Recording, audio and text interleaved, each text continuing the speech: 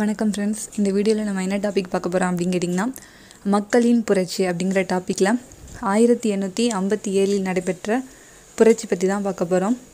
Okay, பாருங்கள், 1857. So இது நம்ம பழைய புக்லேயே படிச்சிருப்போம். ரொம்ப இம்பார்ட்டண்டான ஒரு டாப்பிக்கு.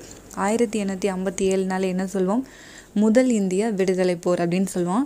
அதாவது இந்திய வரலாற்று அறிஞர்கள் முதல் இந்திய விடுதலை போர் அப்படின்னு சொல்லியிருப்பாங்க. ஆங்கில வரலாற்று அறிஞர்கள் சிப்பாய்களின் கிளர்ச்சி அப்படின்னு சொல்லியிருப்பாங்க. ஸோ இந்த ரெண்டு மட்டும் தான் தெரியும். இப்போ எக்ஸ்ட்ராவாக நம்ம தெரிஞ்சுக்க போகிறோம் 1857 என்னன்ட்டு.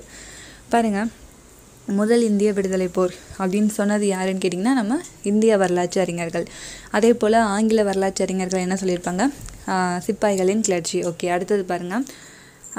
அதாவது ஆங்கிலேய ஆட்சியை இந்தியாவில் உள்ள மக்கள் விரும்பவில்லை என ஆங்கிலேயர்களுக்கு உணர்த்திய புரட்சி இந்த 1857 புரட்சி. ஓகேவா? அதாவது இந்தியாவை ஆங்கிலேயர்கள் ஆட்சி செய்வதை இந்தியாவில் உள்ள மக்கள் பெரும்பாலானோர் விரும்பவில்லை என்பதை ஆங்கிலேயர்களுக்கு உணரச் செய்த புரட்சி இது அப்படின்னு சொல்கிறாங்க. அடுத்து பாருங்கள், காலனி ஆட்சியின் பண்பு கொள்கை விளைவாக உருவானது தான் இந்த புரட்சி அப்படின்னு சொல்கிறாங்க. காலனி ஆட்சியின் பண்பு மற்றும் கொள்கையினால் உருவானது தான் இந்த புரட்சி அப்படின்னு சொல்கிறாங்க. ஸோ இந்த ரெண்டு புதுசு. மேபி ஒரு ஒன் வேர்ட் மாதிரி கேட்கலாம். காலனி ஆட்சியின் பண்பு கொள்கையினால் உருவான புரட்சி எது அப்படின்னு சொல்லிட்டு, தென்னிந்திய புரட்சி, பெரும்புரட்சி, வேலூர் கழகம் அப்படின்னு கேட்கலாம். ஸோ அது பெரும்புரட்சி. ஸோ இன்னொரு பேர் 1857 புரட்சிக்கு இன்னொரு பேர் பெரும்புரட்சி அப்படின்னு சொல்கிறாங்க. ஓகேவா? பெரும்புரட்சி, அதை நோட் பண்ணிக்கோங்க. ஸோ இது தாங்க 1857 புரட்சியினுடைய இன்ட்ரோ. அடுத்து பார்க்கலாம். எப்போவுமே ஒரு புரட்சி நடைபெறுது அப்படின்னா 2 பேர் சண்டை போடுறாங்கன்னா காரணம் இல்லாமல் சண்டை போடுவாங்களா? ஸோ நிச்சயமாக இருக்காது. அதே போல் இந்த புரட்சிக்கும் காரணம் இருக்குது. ஸோ என்ன காரணம் அப்படின்னு சொன்னிங்கன்னா, ஃபஸ்ட்டு முக்கியமான காரணம் அப்படின்னு சொல்கிறாங்க, அண்ட் உடனடி காரணம் அப்படின்னு சொல்கிறாங்க. இது ரொம்ப ரொம்ப இம்பார்ட்டன்ட். ஸோ ஃபஸ்ட் பார்க்கலாம். முக்கியமான காரணம் அப்படின்னா பொருளாதார சுரண்டல் அப்படின்னு சொல்கிறாங்க. பொருளாதார சுரண்டல் தான் முக்கியமான காரணம் அப்படின்னு சொல்கிறாங்க. பழைய புக்கில் பார்த்தோன்னா நிர்வாக சீர்திருத்தம் அப்படின்னு சொல்லியிருப்பாங்க. ஆமாம், நிர்வாகம் சீர்திருத்தம் அந்த மாதிரி தான் சொல்லியிருப்பாங்க. இதில் பொருளாதார சுரண்டல் அப்படின்னு சொல்கிறாங்க. முக்கியமான காரணம் பொருளாதார சுரண்டல். ஸோ என்ன பொருளாதார சுரண்டல்? பொருளாதாரம் அப்படின்னா என்னங்க? ஃபஸ்ட்டு பணம் தான் இல்லையா? ஒருத்தன் எப்போ ஒரு நாடு பொருளாதாரம் மிக்க நாடு அப்படின்னா என்னது? பணம் அதிகமாக உள்ள நாடுன்னு சொல்லுவோம். அவ்வளோதான். அதான் பொருளாதாரம்னா பணம். ஸோ பணத்தை சுரண்டுறாங்க. மக்கள்கிட்ட இருந்து பணத்தை எப்படி சுரண்ட முடியும்? வரி மூலம் தான். ஸோ நிறைய வரி விதிக்கிறாங்க. ஓகேவா? அதிகமாக வரி வசூல் செய்கிறாங்க. விவசாயிகள் அதிகமாக இதில் பாதிக்கப்படுறாங்க. ஸோ இதுதான் முக்கியமான காரணம், பொருளாதார சுரண்டல், குறிப்பாக வரி வசூல். அடுத்து பார்க்கலாம். சமூக சமய சீர்திருத்தம் பண்ணுறாங்க. அதாவது என்ன பண்ணுறாங்க? இங்கே உள்ள மக்களை கிறிஸ்டினாக கன்வெர்ட் பண்ண பார்க்குறாங்க. ஓகேவா? அந்த இருப்பாங்க இல்லையா, கிறிஸ்துவ சமய மதம், அந்த அமைப்புகள்லாம் மதம் மாற்ற பண்ண ட்ரை பண்ணுறாங்க. ஸோ அதை வெறுக்கிறாங்க. அதுபோல் இந்துக்கள் பின்பற்றி வரக்கூடிய நிறைய இதை ஆங்கிலேயர்கள் மாற்றுறாங்க. சதி, பெண் சிசு கொலை, அதை வச்சுக்கலாம். ஸோ இந்த மாதிரி இருக்கு இல்லையா, குழந்தை திருமணம், விதவை திருமணம் செய்ய மாட்டாங்க. பட் ஆங்கிலேயர்கள் அதை ஆதரிக்கிறாங்க. ஸோ இந்த மாதிரி இதெல்லாம் இந்துக்களுக்கு பிடிக்கல. ஏன் கேட்டிங்கன்னா, அது அவங்க கலாச்சாரம் அப்படின்னு நினைக்கிறாங்க.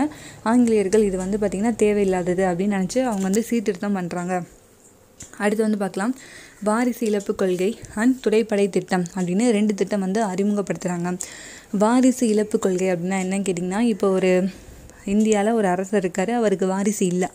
அப்படிங்கிற பட்சத்தில் ஆங்கிலேயர்கள் அந்த பகுதியை அவங்க கூட இணைச்சிக்குவாங்க. வாரிசு இருந்துச்சுன்னா விட்டுருவாங்க. வாரிசு இல்லை அப்படின்னா அவங்க அந்த பகுதியை இணைச்சிருவாங்க. இவங்க யாராவது தத்தெடுத்து வளர்த்தாலும் அந்த மாதிரிலாம் எதுவுமே இல்லை. உங்களுக்கு வாரிசு இல்லைன்னா ஆட்டோமேட்டிக்காக அது ஆங்கிலேயர் கட்டுப்பாட்டில் போயிடும்.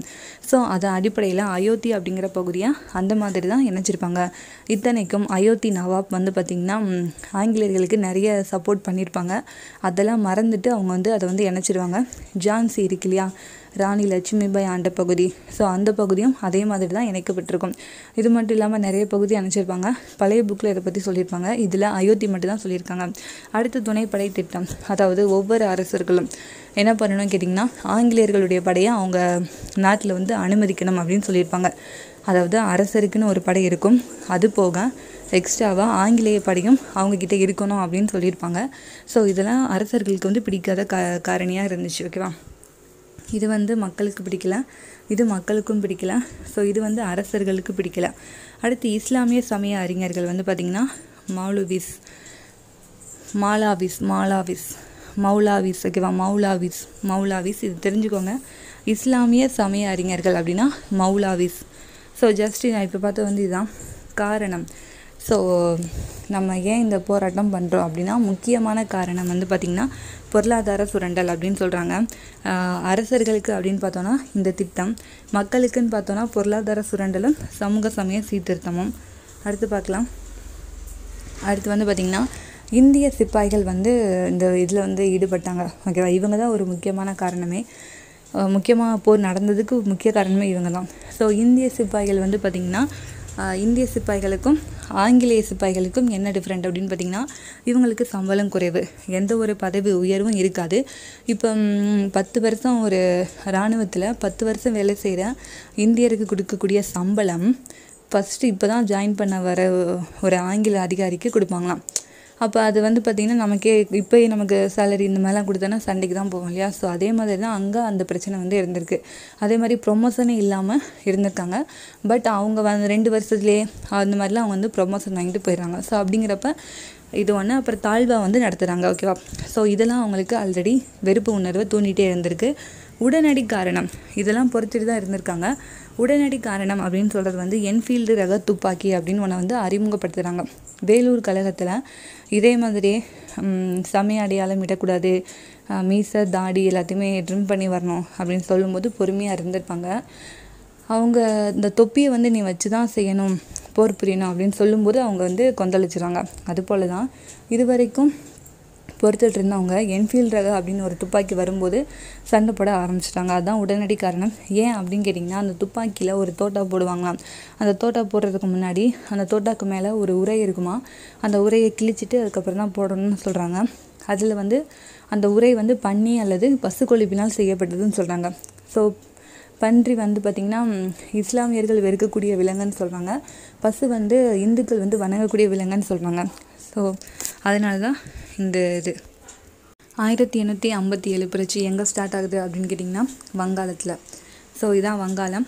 வங்காளத்தில் யார் ஆரம்பிக்கிறாங்க அப்படின்னு கேட்டிங்கன்னா மங்கள் பாண்டே அப்படிங்கிறவர் தான் ஆரம்பிக்கிறாங்க. ஸோ மங்கள் பாண்டே வந்து அந்த என்ஃபீல்டு ரக துப்பாக்கியை நான் வந்து யூஸ் பண்ண மாட்டேன் அப்படின்னு சொல்லிட்டு சொல்கிறாங்க. பட் நிறைய பேர் கேட்கல, நீ யூஸ் பண்ணி ஆகணும்னு வற்புறுத்துறதுனால தன்னுடைய மேல் அதிகாரியாக அவர் வந்து என்னது சுட்டுறாங்க. ஸோ மக்கள் பாண்டே அவர் வந்து வங்காள படைப்பிரிவில் இருந்தார். ஓகேவா, வங்காள படைப்பிரிவு. ஸோ இது வந்து வங்காள படைப்பிரிவு எங்கே இருந்துச்சுன்னா கொல்கத்தா அருகே உள்ள பராக்பூர் அப்படிங்கிற இடத்துல தான் இருந்திருக்கு. ஓகேவா, கொல்கத்தாவுக்கு அருகே உள்ள பராக்பூர் அந்த இடத்துல தான் வங்காள படைகள் எல்லாமே இருந்திருக்கு. அதில் ஒருத்தவங்க தான் மங்கள் பாண்டே. ஓகேவா, எப்போன்னு பார்த்துக்கோங்க 1857 மார்ச் 29. ஓகேவா, ஸோ மார்ச் அப்படின்னாலே நம்ம என்ன நினைப்போம்னா அந்த மார்ச் போவாங்கன்னு சொல்லுவாங்க இல்லையா, இராணுவ வீரர்கள் அணிவகுத்து போகிறாங்கன்ட்டு. ஸோ அந்த மாதிரி ஞாபகம் வச்சுக்கோங்க. 1857 மார்ச் 29 இது வந்து ஸ்டார்ட் ஆகுது. ஸோ இதுக்கப்புறம் விசாரணை அப்படிங்கிற பேரில் விசாரணை செஞ்சு அவரை தூக்கு போட்டுருவாங்க. ஓகே, ஸோ இப்போ வந்து என்ன ஆகுது அப்படின்னு கேட்டிங்கன்னா இங்கனுக்குள்ளே அவர் சுடும்போது நிறைய பேர் கலகம் பண்ணுவாங்க, அவரோட சேர்ந்து இருப்பாங்க இல்லையா, அவரோட ஃப்ரெண்ட்ஸு அவங்க எல்லாருமே கலகம் பண்ணுவாங்க. அதனால் அவங்க எல்லாரையும் தூக்கி மீரட்டில் வந்து வச்சுருவாங்க. மீரட் வந்து உத்தரப்பிரதேசத்தில் இருக்குது. ஸோ மீரட்டில் வந்து வச்சுருவாங்க அவங்கள. ஸோ கொஞ்சம் கேப் வந்து அமைதியாகவே இருக்கும் இந்த போராட்டம். அதுக்கப்புறம் வந்து பார்த்திங்கன்னா மீரட்டில் 1857 மே 10 3ஆம் குதிரைப்படை வீரர்கள் புரட்சியில் ஈடுபடுறாங்க. ஸோ அதுதான் வெளிப்படையாகவே ஈடுபடுறாங்க அப்படின்னு சொல்கிறாங்க. ஸோ இது வந்து வெளிப்படையாக இல்லை, இதுதான் வெளிப்படை அப்படின்னு சொல்கிறாங்க. அதையும் தெரிஞ்சுக்கோங்க. வெளிப்படையாக எப்போது புரட்சியில் ஈடுபட்டனர் அப்படின்னா 1857 மே 10. ஸோ இது வந்து மார்ச், ஏப்ரல், அடுத்து தான் மே. ஸோ 1857 மே 10 3ஆம் படை குதிரைப்படை வீரர்கள் தான் என்னது இந்த வெளிப்படையான புரட்சியில் ஈடுபடுறாங்க. அவங்க என்ன பண்ணுறாங்கன்னு கேட்டிங்கன்னா மீரட்டில் இங்கனுக்குள்ளே இருந்தாங்க இல்லையா, அவங்கள இங்கே வந்து சிறையில் அடைச்சிட்டாங்க. ஸோ அந்த சிறையையே தகர்த்து அங்கே வந்து இருந்த எல்லாரையுமே கைதிகள் எல்லாத்தையுமே வெளியே அனுப்பி அவங்க வீரர்களை காப்பாற்றி அவங்களோட சேர்ந்து டெல்லிக்கு அணிவகுத்து வருவாங்க. ஓகேவா, மீரட்லேருந்து டெல்லிக்கு வருவாங்க, மீரட்லேருந்து டெல்லிக்கு அணிவகுத்து வருவாங்க. அங்கே மே 11 வராங்க. ஸோ மே 10 அடுத்த இதுதான் மே 11. அங்கே வந்து என்ன பண்ணுறாங்க, டெல்லியை கட்டுப்பாட்டுக்குள்ளே கொண்டு வந்துடுறாங்க, அவங்க கட்டுப்பாட்டுக்குள்ளே. ஸோ 2ஆம் பகதூர் ஷா அவர் தான் முகலாய பேரரசின் கடைசி மன்னர் அவர் தான், 2ஆம் பகதூர் ஷா. ஸோ அவரை வந்து பார்த்திங்கன்னா அரசராக அறிவிச்சிருவாங்க அவங்களே. ஸோ இந்திய பேரரசராக அறிவிக்கிறாங்க அப்படின்னு சொல்லியிருக்காங்க இதில். அதுக்கு 2ஆம் பகதூர் ஷா, ஓகேவா. ஸோ வந்து அவர் வந்து அறிவிச்சிடுறாங்க. இது வந்து என்ன போர் நடைபெற்றதுன்னு பார்த்தாச்சு. ஸோ ஃபஸ்ட்டு வந்து வங்காளத்தில் மங்கள் பாண்டே அப்படிங்கிறவர் தான் ஆரம்பிக்கிறாங்க. ஸோ 1857 மார்ச் 29 அவர் வங்காள படைப்பிரிவை சார்ந்தவர். ஸோ வங்காளம் அப்படின்னா கொல்கத்தாலாம் பராக்பூர் அப்படிங்கிற இடத்துக்கு அங்கே தான் படைகள் எல்லாமே இருக்குது, வங்காள படைப்பிரிவு. ஸோ இவர் வந்து தூக்கில் போட்டுருவாங்க. அதுக்கப்புறம் இங்கனுக்குள்ளே கிளர்ச்சி செஞ்சவங்க எல்லாருமே மீரட்டில் வந்து அடைச்சி வச்சுருவாங்க. ஸோ ஒரு மாதம் கழித்து மே 10 3ஆம் படை குதிரைப்படை வீரர்கள் வெளிப்படையாக புரட்சியில் வந்து ஈடுபடுறாங்க. எப்படின்னு கேட்டிங்கன்னா, மீரட்லேருந்து டெல்லி நோக்கி வராங்க. அப்படி வரும்போது மீரட்டில் ஆல்ரெடி கைது செய்யப்பட்ட வீரர்களை சிறைச்சாலையை உடைச்சி அவங்கள வெளியே கூட்டிகிட்டு வந்துடுறாங்க. அதுக்கப்புறம் டெல்லிக்கு வராங்க. டெல்லியில் வந்து டெல்லியை அவங்க கட்டுப்பாட்டில் வச்சு 2ஆம் பகதூர் ஷாவை இந்திய பேரரசராக அறிவிச்சிடறாங்க. ஸோ இது ஃபுல்லாமே யார் செய்கிறாங்க? நம்மளுடைய புரட்சியாளர்கள் தான் செய்கிறாங்க. ஸோ இந்த வருஷம் டேட்லாம் ரொம்ப முக்கியம். அடுத்து வந்து பார்த்திங்கன்னா, ஸோ இவங்களோட இந்த 3ஆம் குதிரைப்படை வீரர்களோட இவங்களும் சேர்ந்துக்கிறாங்க. 11வது 20வது காலாட்படை வீரர்களும் இணைந்தனர், ஓகேவா. 11வது அண்ட் 20வது காலாட்படை வீரர்களும் இணைந்தனர் அப்படின்னு சொல்லியிருக்காங்க. இதையும் தெரிஞ்சுக்கோங்க. இப்போ வந்து புரட்சி வந்து பார்த்திங்கன்னா வங்காளத்தில் இருந்துச்சு, அங்கேருந்து மீரட் போனாங்க, மீரட்லேருந்து டெல்லி வந்தாங்க, ஓகே. இது மட்டும் இல்லாமல் வட இந்தியாவில் நிறைய பகுதிகளில் இந்த கிளர்ச்சி வந்து ஆரம்பித்தாங்க. நிறைய பேர் போராட்டம் பண்ண ஆரம்பித்தாங்க ஆங்கிலேயர்களுக்கு எதிராக. ஸோ யார் யாருன்னு பார்க்கலாம். லக்னோ, கான்பூர், ஜான்சி, பிரெய்லி, பீகார், பைசாபாத். ஸோ பைசாபாத் வந்து இப்போ தான் ஆட் ஆகுது, பழைய புக்கில் இல்லை, ஓகேவா. ஸோ இவங்க எல்லாருமே என்ன கேட்டிங்கன்னா இந்த புரட்சியில் ஈடுபட்டாங்க. ஸோ அதை பார்க்கலாம். யார் யார் ஈடுபடலை அப்படிங்கிற மாதிரி கேட்பாங்க. ஸோ அதுக்காக தெரிஞ்சுக்கணும். பாருங்கள், மீரட்டு நமக்கு நல்லா தெரியும். அதுக்கப்புறம் லக்னோ உத்தரப்பிரதேசத்தில் தான் இருக்குது. நிறைய பிளேஸ் வந்து உத்தரப்பிரதேசத்தில் தான் இருக்கும். இப்போ வந்து அது உத்தரப்பிரதேசம், அப்போ அது ஒவ்வொரு அரசர்கள் ஆண்டிருப்பாங்க அந்த பகுதியை. ஸோ மீரட்டு, இது வந்து லக்னோ, இது பிரெய்லி, இது கான்பூர், இது பைசாபாத். இந்த 4மே வந்து இந்த 5மே வந்து பார்த்திங்கன்னா உத்தரப்பிரதேசத்தில் தான் இருக்குது. இங்கே 5 பேர் வந்து புரட்சி செஞ்சுருப்பாங்க. அடுத்து ஜான்சி அண்ட் குவாலியர். ஜான்சி அண்ட் குவாலியர் வந்து பார்த்திங்கன்னா இப்போ மத்திய பிரதேசத்தில் இருக்குது. அடுத்து பீகார். பீகாரில் வந்து பீகாரில் என்ன இருக்கும்? ஓகே, ஸோ பீகார் தான், பீகாரில் இல்லை, பீகார் தான், பீகார் மாநிலம் தான் இருக்குது. ஸோ இதுக்கு முன்னாடி தெரியும் வங்காளம், ஓகே. இது எல்லாமே என்னென்னா புரட்சி நடைபெற்ற இடங்கள். பேசிக்காக வந்து பார்த்திங்கன்னா இந்த வட இந்தியா ஃபுல்லுவதும் இருக்கும், தென்னிந்தியாவில் யாருமே கலந்துருக்க மாட்டாங்க இந்த புரட்சியில். அது ஒரு தோல்விக்கான காரணம் கூட சொல்லுவாங்க. ஏன்னா இந்தியா முழுமையாக இந்த போரில் வந்து ஈடுபட்டிருக்காது. ஸோ வட இந்தியாவில் அதிகமாக கலந்துக்கிட்டாங்க. ஓகே, ஸோ இந்த புரட்சியில் யார் யார் கலந்துக்கிட்டாங்கன்னு பார்த்தோம். இது போக இன்னும் நிறைய பேர் கலந்துருக்காங்க, அதை பற்றி சொல்லியிருக்காங்க. நிறைய பேர் வந்து எது கலந்துருக்காங்கன்னா, ஆங்கில நிலக்கிழார்கள் இருப்பாங்க இல்லையா, அவங்கக்கிட்ட வந்து இந்த பத்திரம் போட்டு குத்தகைலாம் பண்ணியிருப்பாங்க இல்லையா, அந்த காசு நான் இவ்வளோ கட்டுறேன்ட்டு. ஸோ அந்த மாதிரி பத்திரங்கள்லாம் கிழிச்சு போடுறதுக்கு இது ஒரு நல்ல வாய்ப்பாக இருக்கும் அப்படின்னு சொல்லிட்டு இந்த போராட்டத்தில் நிறைய பேர் இறங்குறாங்க. பாருங்கள், நிலக்கிழார்களிடம் தாங்கள் கொடுத்த பத்திரங்களை எரிக்க ஒரு நல்வாய்ப்பாக இருக்கும்னு சொல்லியிருக்காங்க. ஸோ மேபி இவங்களுடைய நிலப்பத்திரத்தை கொடுத்து அவங்க ஏதாவது காசு வாங்கியிருக்கலாம், விவசாய நிலை எதனால் வாங்கியிருக்கலாம். ஸோ அதை கிழிச்சு போடுறதுக்கு இது ஒரு நல்ல வாய்ப்பாக நினச்சி நிறைய பேர் இந்த போராட்டத்தில் கலந்துக்கிறாங்க. கல்யாணி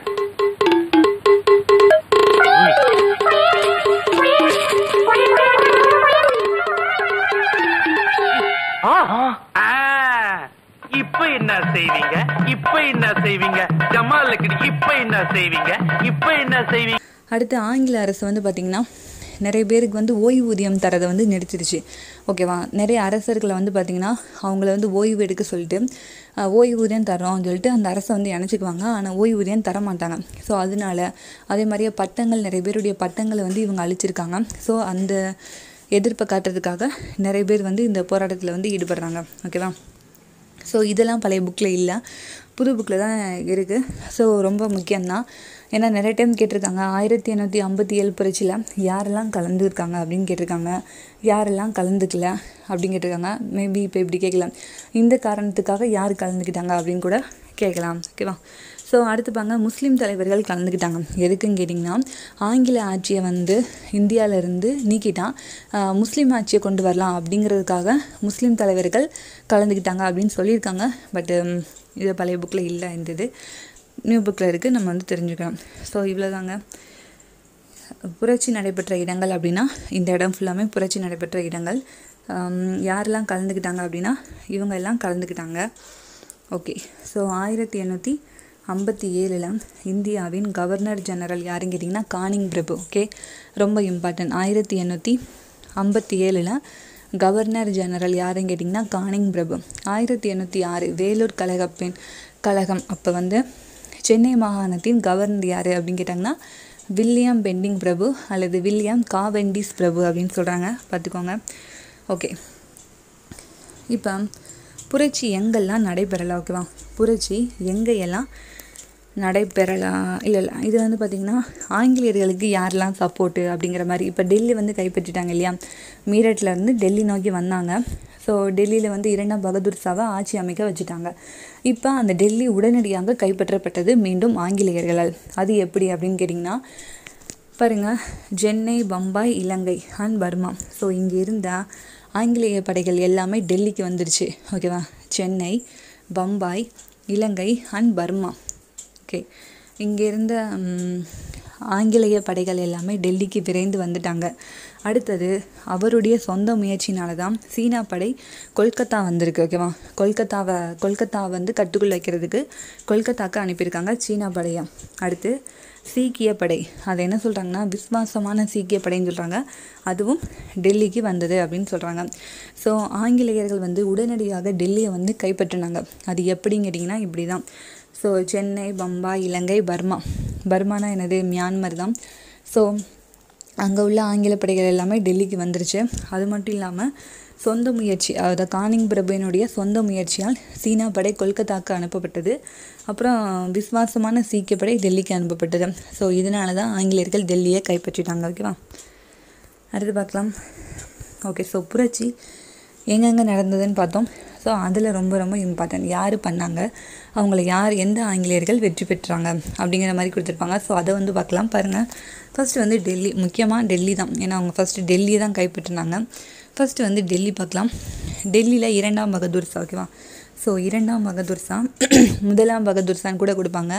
2ஆம் பகதூர் ஷா. ஓகேவா, 2ஆம் பகதூர் ஷா அவர் தான் புரட்சி செய்கிறாங்க அங்கே. ஸோ யார் வந்து டெல்லியை கட்டுக்குள் கொண்டு வராங்கன்னா மொத்தம் 3 பேர் வந்து டெல்லியை கட்டுக்குள் கொண்டு வருவாங்க. ஏன்னா டெல்லியில் தான் அதிகமாக வந்து போர் வந்து நடக்கும். ஸோ மொத்தம் 3 பேர், பழைய புக்கில் 3 பேர் கொடுத்துருந்தாங்க, இதில் ஒரே ஒரு ஆள் தான் கொடுத்துருக்காங்க, ஜான் நிக்கல்சன். ஓகேவா, ஜான் நிக்கல்சன் அண்ட் விக்கல்சன். அடுத்து வந்து ஜான் லாரன்ஸ். இந்த 3 பேர் நினைக்கிறேன். நிக்கல்சன், விக்கல்சன் கரெக்ட் தான். அதே மாதிரி ஜான் லாரன்ஸ். ஓகேவா, இந்த 3 பேருமே தான் இருந்தாங்க. இதில் ஜான் நிக்கல்சன் மட்டும் தான் கொடுத்துருக்காங்க. ஸோ வருஷம் கொடுத்துருக்காங்க. இது வரைக்கும் கேட்டதே இல்லை, எப்போ கைப்பற்றப்பட்டது அப்படின்னு கேட்டதே இல்லை. ஸோ தெரியும்னா தெரிஞ்சுக்கோங்க. 2ஆம் Bahadur Shah and John Nicholson. ஓகேவா, இவங்க 2 பேரும். பகதூர் ஷா வந்து பார்த்திங்கன்னா ரங்கூனுக்கு நாடு கடத்தப்பட்டார் அப்படின்னு சொல்கிறாங்க. ரங்கூன் அப்படின்னா அது நேபாளம் தான் நான் நினைக்கிறேன். ஓகேவா, ரங்கூன் மீன்ஸ் நேபாளம் தான் நான் நினைக்கிறேன். ஸோ இவர் 1862 இறந்துடுறாரு. இது தெரிஞ்சுக்கோங்க, 1862 இவர் வந்து இறந்துடுறாங்க. ஸோ இவ்வளோ தாங்க. டெல்லியில் யார் புரட்சி பண்ணால், எந்த ஆங்கிலேயர்கள் அதை கட்டுப்படுத்தினார், இந்த 2 இது ரொம்ப ரொம்ப இம்பார்ட்டன்ட். அதுக்கப்புறம் வேறு ஏதாவது எக்ஸ்ட்ரா பாயிண்ட் கொடுத்தா தெரிஞ்சுக்கோங்க. இப்போ இது இம்பார்ட்டன்ட் அண்ட் இது இம்பார்ட்டன்ட், அதுக்கப்புறம் இது இம்பார்ட்டன்ட். ஸோ இது அவ்வளோவா தேவையில்லை. அடுத்து பார்க்கலாம் கான்பூர். ஓகேவா, அடுத்து கான்பூரில் வந்து 2 பேர் இருப்பாங்க. ஒன்று வந்து நானா சாஹிப், அடுத்தது தாந்தியா தோப். நானா சாஹிப்பினுடைய படைத்தளபதி தான் யாருன்னு கேட்டிங்கன்னா தாந்தியா தோப், ஒரு சிறந்த படைத்தளபதி அப்படின்னு சொல்லுவாங்க.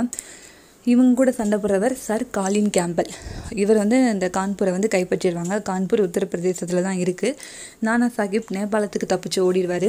தாந்தியா தோப் மத்திய இந்தியாவுக்கு தப்பிச்சு ஓடிடுவாங்க. குறிப்பாக குவாலியர் அப்படிங்கிற பகுதிக்கு தப்பிச்சு ஓடிடுவார். ஓகேவா, இது கான்பூர் பற்றி பழைய புக்கில் நிறைய கொடுத்துருப்பாங்க. பாஜிராவ்னு நினைக்கிறேன். ஓகேவா, 2ஆம் பாஜிராவ்னு நினைக்கிறேன். ஸோ அவருடைய தத்து புதல்வன் தான் நானா சாஹிப். ஓகேவா, ஸோ இந்த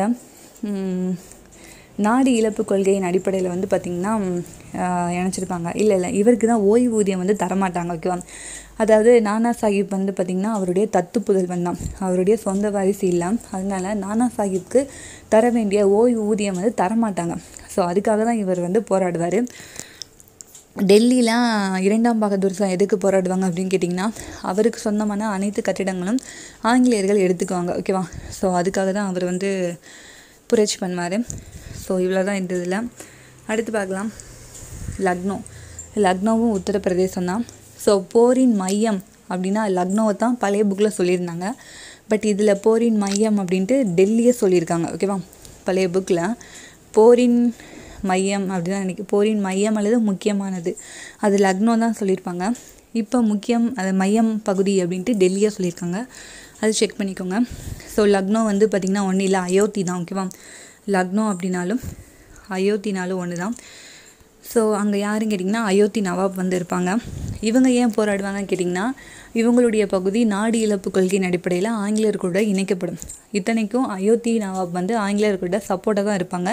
200 ஆண்டு காலம் இல்லை 20 ஆண்டு காலம் அவர் வந்து சப்போர்ட்டாக தான் இருந்திருப்பாங்க. இருந்தாலும் அவருடைய பகுதியை நினச்சிக்குவாங்க.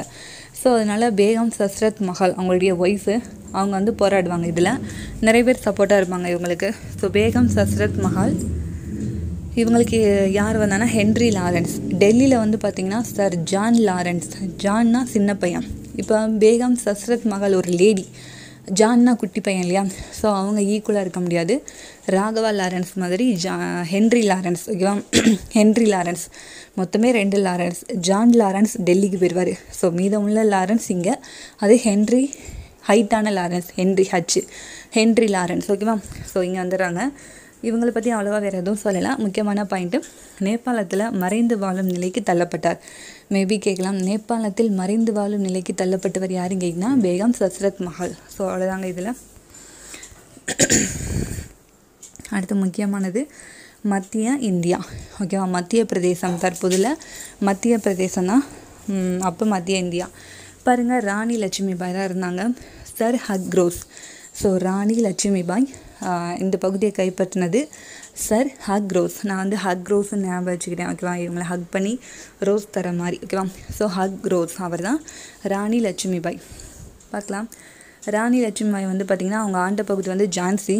இவங்க ஏன் வந்து புரட்சி பண்ணாங்கன்னா, வாரிசு இழப்பு கொள்கை அடிப்படையில் இவங்களுடைய பகுதியையும் நினச்சிக்கிட்டாங்க, இவங்களுக்கு வாரிசு இல்லைன்னு சொல்லி. ஓகேவா, அதனால் போராடுவாங்க.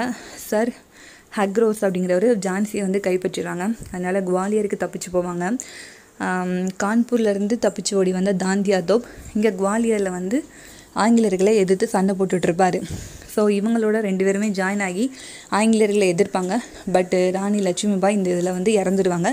தாந்தியா தோப் மறுபடியும் கிரேட் எஸ்கேப் மாதிரி இங்கேருந்து ஓடி போயிடறாங்க. பட் ஓடி போய் இன்னொரு இடத்துல அப்படியே ரிலாக்ஸாக தூங்கிட்டு இருக்கும்போது அவரை கொண்டுறாங்க. ஓகேவா, இந்த தூங்கிட்டு இருக்கும்போதுங்கிறது இப்போ தான் வந்து போட்டிருக்காங்க புது புக்கில், பழைய புக்கிலலாம் இல்லை. ஸோ அவர் தூங்கிட்டு இருக்கும்போது அவர் வந்து கொண்டுறாங்க. அடுத்து வந்து பார்க்கலாம் பீகார் அண்ட் பிரெய்லி. ஸோ சிம்பிளாக முடிச்சிட்டாங்க. கன்வர்சிங் வில்லியம் டைலர் அப்படின்னு சொல்கிறாங்க. ஸோ இதுக்கு முன்னாடி வந்து பார்த்திங்கன்னா சகோதரர்கள் 2 பேர் இருப்பாங்க, கன்வர்சிங் அண்ட் அன்வர்சிங் அப்படின்னு 2 பேர் இருப்பாங்க. இதில் கன்வர்சிங் மட்டும்தான் கொடுத்துருக்காங்க. ஸோ வில்லியம் டைலர் அப்படின்னு கொடுத்துருக்காங்க. ஓகேவா, வில்லியம் டைலர். ஓகே, பிரெய்லி அப்படிங்கிறதும் உத்தரப்பிரதேசத்தில் உள்ளதான். கான் பகதூர் கான் இவர் வந்து சர் காலின் கேம்பல். சர் காலின் கேம்பல் 3 இடத்துல வருவார். கான்பூரில் நானா சாஹிப்போட சண்டை போட்டு கான்பூரை கைப்பற்றுவார். அதுக்கப்புறம் லக்னோவில் பேகம் சஸ்ரத் மஹாலோட சண்டை போடுவாங்க. சர் காலின் கேம்பல். ஓகே, ஆனால் பழைய புக்கில் சர் காலின் கேம்பலும் வருவாங்க. ஓகேவா, சர் காலின் கேம்பலும் வருவாங்க.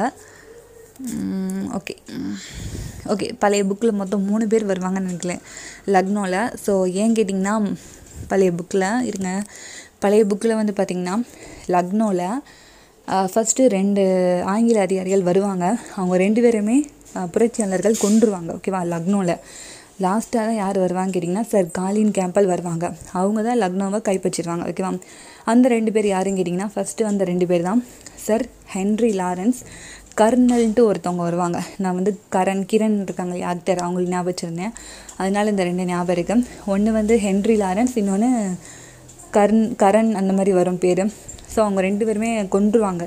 அந்த இதில். பட் இதில் வந்து சொல்லலை அதில். ஸோ கொஞ்சம் கம்பேர் பண்ணி நீங்களே படிச்சுக்கோங்க. ஓகே, பிரெய்லியில் வந்து பிரெய்லி பற்றி பழைய புக்கில் சொல்லவே மாட்டாங்க. பட் இதில் சொல்லியிருக்காங்க கான் பகதூர் கான், சர் காலின் கேம்பல். ஸோ சர் காலின் கேம்பல் தான், அதனால் தேவையில்லை. Conversing Khan Bahadur Khan, William tailor. Okay, மத்திய இந்தியா சர் ஹக்ரோஸ், இவர் நல்லாவே தெரியுது. லக்னோவில் ஹென்ரி லாரன்ஸ் தான் போட்டிருக்கேன். பட்டு பழைய புக்கில் சர் காலின் கேம்பல் வருவாங்க. நான் காலிலேயே விழுந்துட்டாங்க அப்படின்னு ஞாபகம் வச்சுருந்தேன். ஓகே, முடிஞ்சு. ஓகே, இப்போ பாருங்கள், இந்த கொஸ்டின் ரொம்ப ரொம்ப முக்கியம். 1857 நடைபெற்ற முதல் இந்திய விடுதலை போரில் யாரெல்லாம் கலந்துக்கல அப்படின்னு நிறைய டைம் கொஸ்டின் கேட்டிருக்காங்க. ஸோ நல்லாவே தெரிஞ்சுக்கோங்க. படித்த இந்தியர்கள் ஃபஸ்ட்டு கலந்துக்கவே இல்லைங்க. ஏன் கேட்டிங்கன்னா, அவங்க என்ன நினச்சாங்கன்னா, ஆங்கிலேயர்கள் இந்தியாவை ஆட்சி செஞ்சாங்கன்னா இந்தியா சூப்பராக இருக்கும் அப்படின்னு அவங்க நினச்சிருக்காங்க. அதனால படித்த இந்தியர்கள் யாருமே இந்த இதில் வந்து என்னது இந்த புரட்சியில் கலந்துக்கல. இது மொதல் பாயிண்ட்டு. ஓகேவா? அதுக்கப்புறம் பாருங்கள், சென்னையிலேருந்து யாருமே கலந்துக்கல. அப்புறம் ராஜபுதனங்கள் அப்படின்னு சொல்கிறாங்க, அது கலந்துக்கல. ராஜபுதனம் அப்படின்னு சொல்கிறாங்க, மேபி ராஜஸ்தான். ஓகேவா? மேபி ராஜஸ்தான். ஸோ மேற்கு பஞ்சாப், அப்புறம் பம்பாய், அடுத்து வங்காளம் சொல்கிறாங்க. வங்காளத்தில் புரட்சி யாருமே பண்ணலைன்னு சொல்கிறாங்க. ஓகேவா? வங்காளத்தில் தான் ஃபஸ்ட்டு புரட்சி ஆரம்பிச்சிருக்கு. பட் வங்காளத்துலேருந்தே சப்போர்ட்டு வரலை. ஓகேவா? வங்காளத்துலேருந்தே சப்போர்ட் வரலை. அடுத்து பம்பாய் அண்ட் சென்னை மாகாணம் ரெண்டுலேயுமே சப்போர்ட் வரல. அதுக்கப்புறம் மேற்கு Punjab and Rajputana, maybe Rajasthan. So இங்கேருந்து சப்போர்ட் வரவே இல்லை. அடுத்து பார்க்கலாம், சீக்கியர்கள், ஆப்கானியர்கள், கூர்கா, இவங்க எல்லாருமே ஆங்கிலேயர்கள் வசம் இருந்தாங்க. ஓகேவா? சீக்கியர்கள் நம்ம ஆல்ரெடி பார்த்தோம் இல்லையா? சீக்கியர்களை வந்து நம்பிக்கைக்குரிய விசுவாசமான படை அப்படின்னு சொல்லியிருப்பாங்க. டெல்லிக்கு அவங்க தான் போவாங்க. ஸோ சீக்கியர்கள், ஆப்கானியர்கள், கூர்கா, இவங்க எல்லாருமே ஆங்கிலேயர்களுக்கு சப்போர்ட்டு. அதுக்கப்புறம் என்ன சொல்கிறாங்க கேட்டிங்கன்னா, ராணி லட்சுமிபாய் அண்ட் தாந்தியா தோப் தைரியமானவங்க தான், ஆனால் சிறந்த படைத்தளபதி இல்லை அப்படின்னு சொல்லிட்டாங்க. ஓகேவா? தைரியமானவங்க தான், ஆனால் அவங்களுக்கு அந்த போர்த்திறம் இல்லை அப்படின்னு சொல்லிட்டாங்க. அவ்வளோதான். ஜெயிச்சிருந்தா வேறு மாதிரி சொல்லியிருப்பாங்க. பட்டு ஜெயிக்கலை அப்படிங்கிறதுனால ஸோ அவங்க சிறந்த படைத்தளபதி இல்லை அப்படின்னு சொல்லிட்டாங்க. அதுக்கப்புறம் பார்க்கலாம், இது நல்லாவே தெரியும். ஸோ எல்லா சண்டையும் முடிஞ்சதுக்கப்புறம் லாஸ்ட்டாக விக்டோரியா மகாராணி என்ன சொல்லுவாங்க, ஒரு பேரறிக்கை வெளியிடுவாங்க. அதில் நிறைய மாற்றங்கள் வந்து கொண்டு வந்திருப்பாங்க.